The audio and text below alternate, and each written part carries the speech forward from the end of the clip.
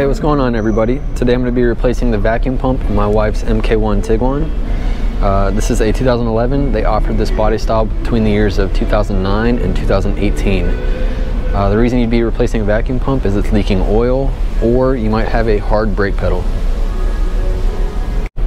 As far as tools, I try to use the least amount possible. I know not everybody has everything.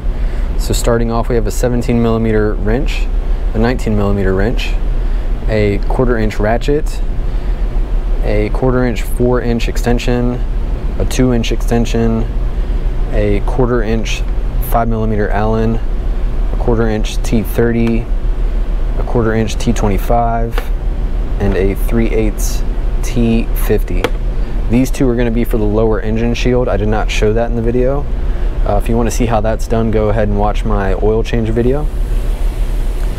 A mini 90-degree pick, my clip puller, and some pliers. These ones are made specifically for the clamps, but you can use normal pliers to get that clamp off of the airbox. And then always a flashlight. And then I use some water and degreaser at the end of the job for the residual oil, basically for the cleanup. As far as components that you'll be replacing, 3 bolts, the gasket, and the vacuum pump itself.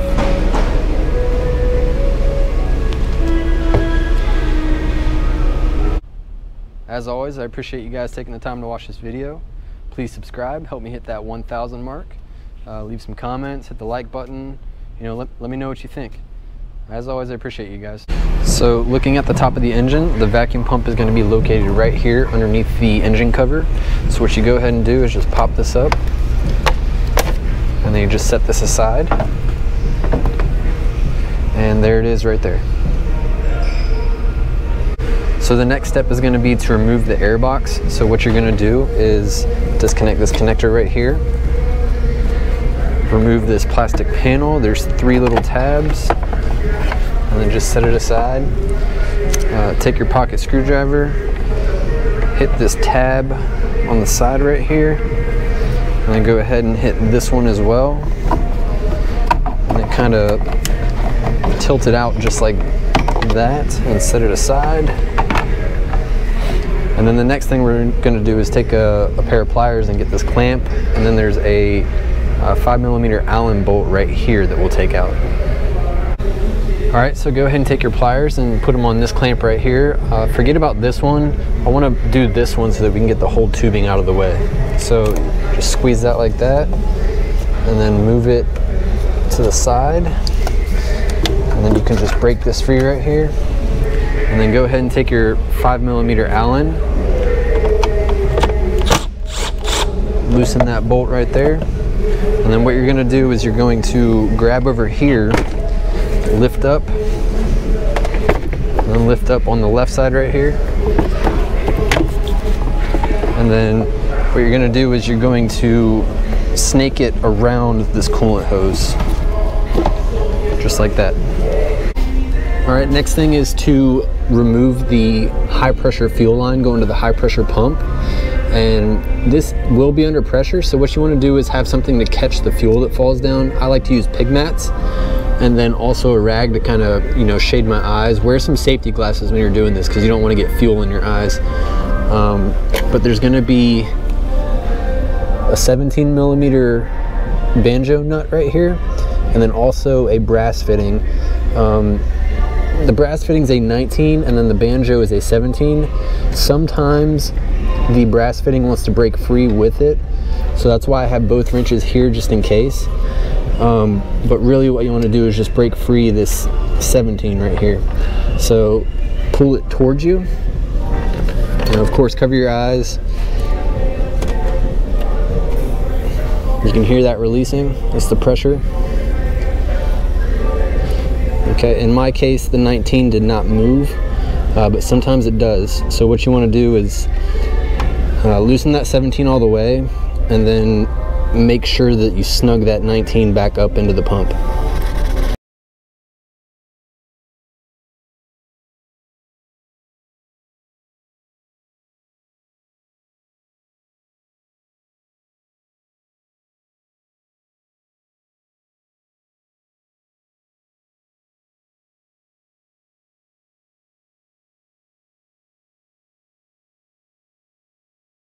snug it, pushing towards the back of the car, and that'll snug it back up into the pump.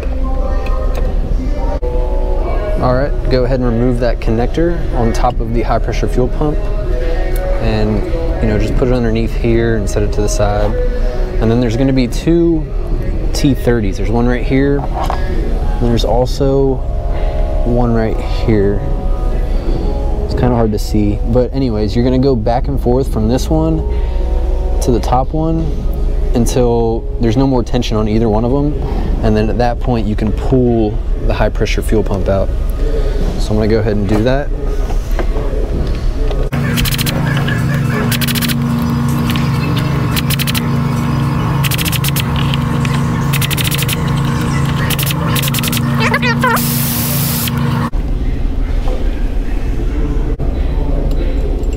There's the other one. And then you just pull it towards you, wiggling a little bit.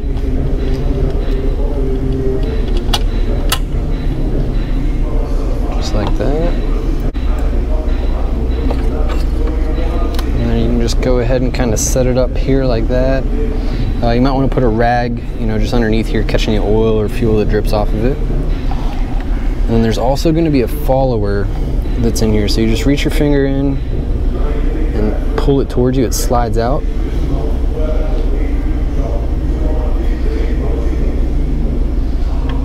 Just like that. It can only go in one way. You see that little tab on top? That always goes towards the top when it's going back in. Next thing you want to do is you want to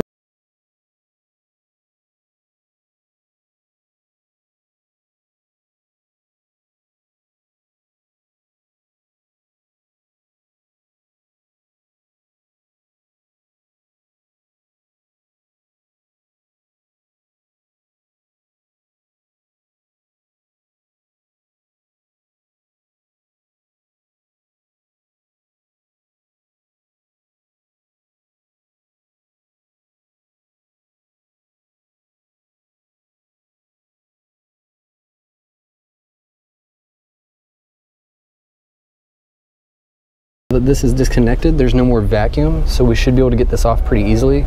I'll take something like this. This is for clips, and I'll just kind of stick it right here, wiggle back and forth lightly, and then also, helping it with my hand, and it just pops off like that. Go ahead and remove this T30 right here. All it's doing is holding on this bracket that holds this line on.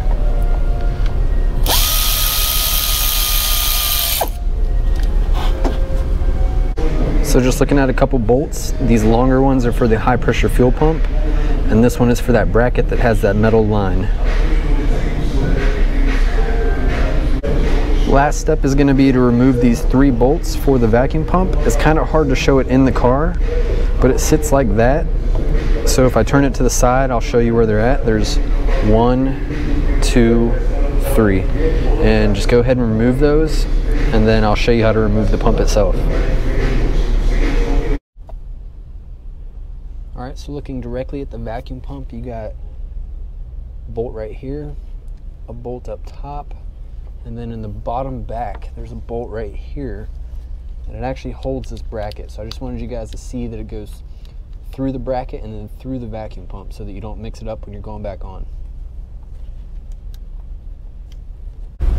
Once you have all 3 bolts out for the vacuum pump, just go ahead and lift up a little bit right here on this hard line and then pull the vacuum pump out.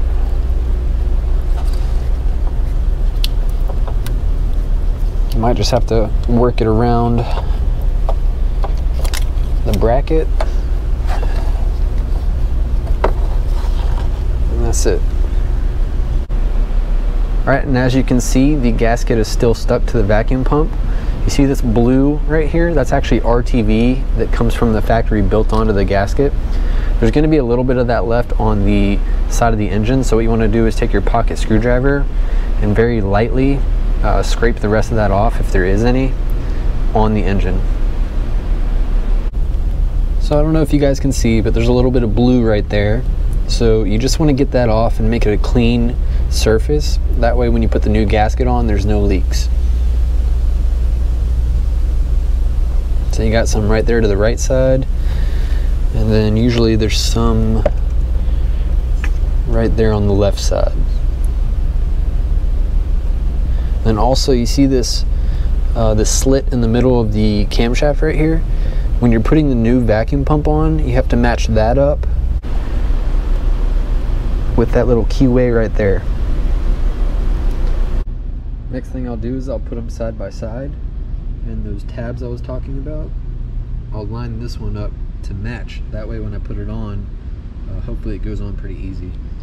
And then I'll go ahead and take the gasket, and if you look at the gasket on the black side of it, it has tabs right here. I don't know if you guys can see them, but anyways, those tabs are used to snap down inside these holes right here. And what that does is it just holds it on there better when you're putting the pump on. Alright, so I've got my pump, the gasket, and the 3 new bolts. I'll just set these aside for a second. And then I've also got the mating surface right here on the engine cleaned up. And then I'll just go ahead and feed it back in. Alright, and when it goes on, it'll look something like this, and then it'll match up and just line up. So once you do that, go ahead and get this bracket in place. Go ahead and put one of your bolts in.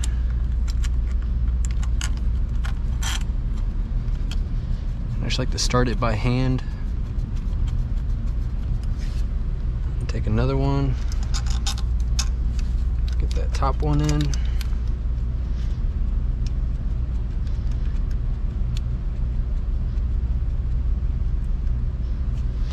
And then the last one.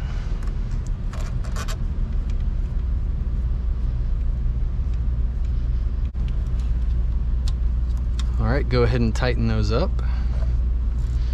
It doesn't take a lot, it's just pretty snug.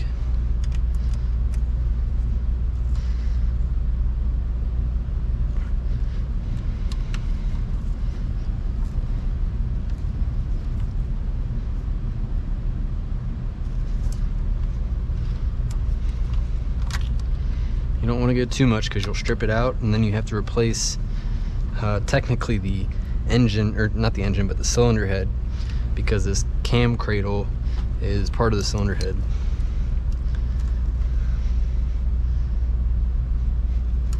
Alright, that's pretty tight.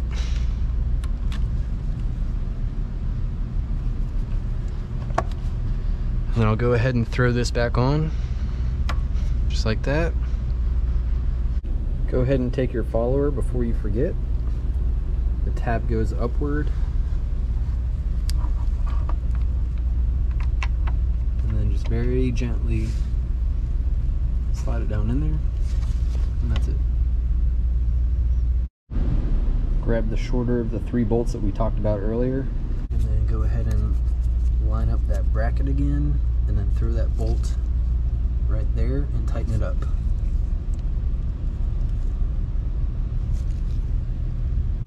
Go ahead and line the high pressure fuel pump back up.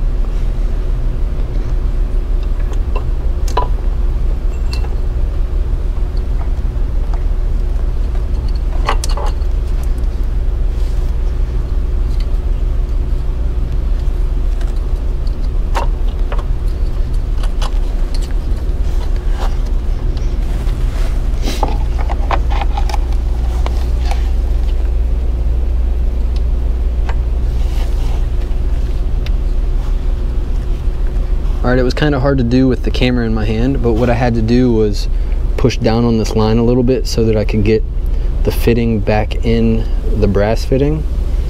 And then once I did that, you know, the holes up top right here and right here lined up. So now I'll take my screws and I'll throw one in right here and right here, and then I'll go back and forth tightening them up. And what that'll do is it'll pull it in, and then after that you just slide this nut upward and then get it onto the brass fitting all the way until you can't finger tight anymore. And then you'll take your 17mm wrench and you'll push it towards the back of the car and tighten that up. Alright, so I'm snugging up that 17mm.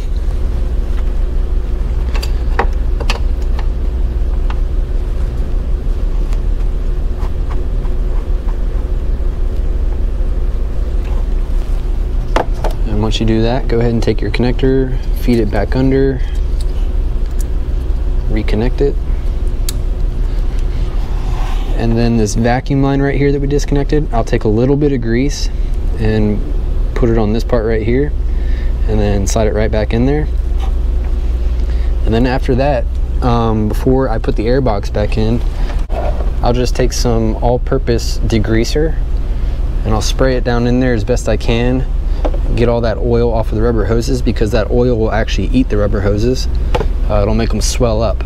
So I'll spray that and then I'll hit it with some water. I'll also remove the lower engine shield, and then I'll clean it from the bottom as well. And then after that, put the engine shield back on and then put my air box back in, and the job is pretty much done. So the next step, I'll show you how to put the air box back in. So looking at the air box, on the bottom, there's actually a water drain right here. And where that's gonna go once the air box is installed correctly is it's just gonna dangle right here.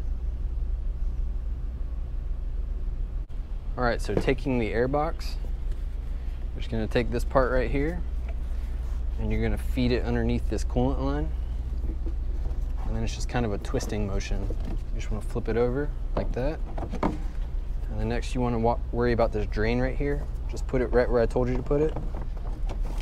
And then this grommet should line up pretty easily. Next you wanna take this hose, get it in place.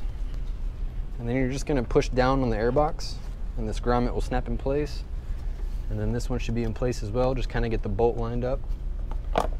And then go ahead and tighten it down.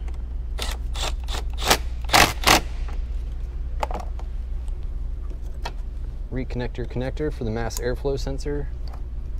Take your pliers for this clamp. I try to make sure that the clamp is up top. And go ahead and take this piece. There's two tabs on the bottom, and then there's holes on this front piece. And then snap it towards the front. And then this thing right here has a couple little fingers that they just go into the slots. Get them in their place. Take this top cover and snap it into place. Sometimes these fingers don't want to hold too well. I mean, they are plastic, but just do it the best you can. If it doesn't want to snap at all, you might need a new one because these break sometimes. Other than that, you just have your top engine cover, and that's it. So once you start the car, first thing you're going to want to do is you're going to want to look at the high pressure fuel line right there and make sure it's not leaking. If it's leaking, turn the car off, tighten that back up, and then start the car again, and then recheck for a leak there again, and then recheck for oil leaks around the vacuum pump.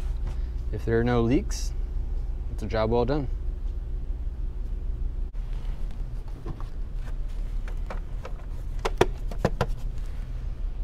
As always, I appreciate you guys taking the time to watch this video. Help me hit that 1,000 subscribers. Like, share, comment, let me know what you think. I appreciate it, you guys. Peace.